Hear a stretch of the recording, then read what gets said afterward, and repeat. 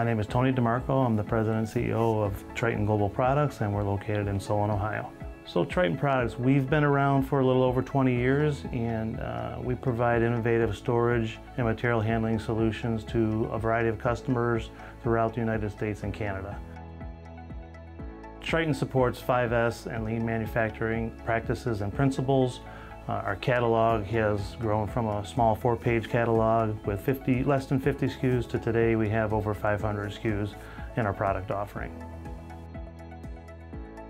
So my background started in commercial banking. I was a commercial banker for 15 years. I left the industry in 2007 to become the Chief Financial Officer for one of my banking clients. I stayed there for almost 8 years and decided at that point that I wanted to do something on my own. I purchased my own business several years ago, sold it in the fall of 2018, and then stumbled upon Triton Products as an opportunity, and again acquired the company effective May 1st of 2019. One of the key aspects of Triton Global Products is that we have a dedicated group of employees that all work together to make sure that the needs of our customers are met every day, and that's a rewarding thing for me as the owner.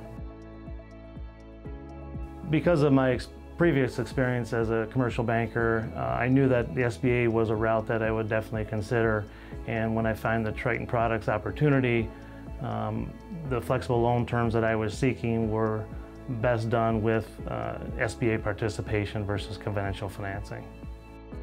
One of the reasons I pursued an SBA loan was for the flexible terms. Some of those flexible terms include lower down payment and longer amortization schedule than conventional financing would provide. And so although there's some additional paperwork that you have on an SBA loan versus conventional loan, the benefits of the more flexible financing are something that was important to me as a business owner.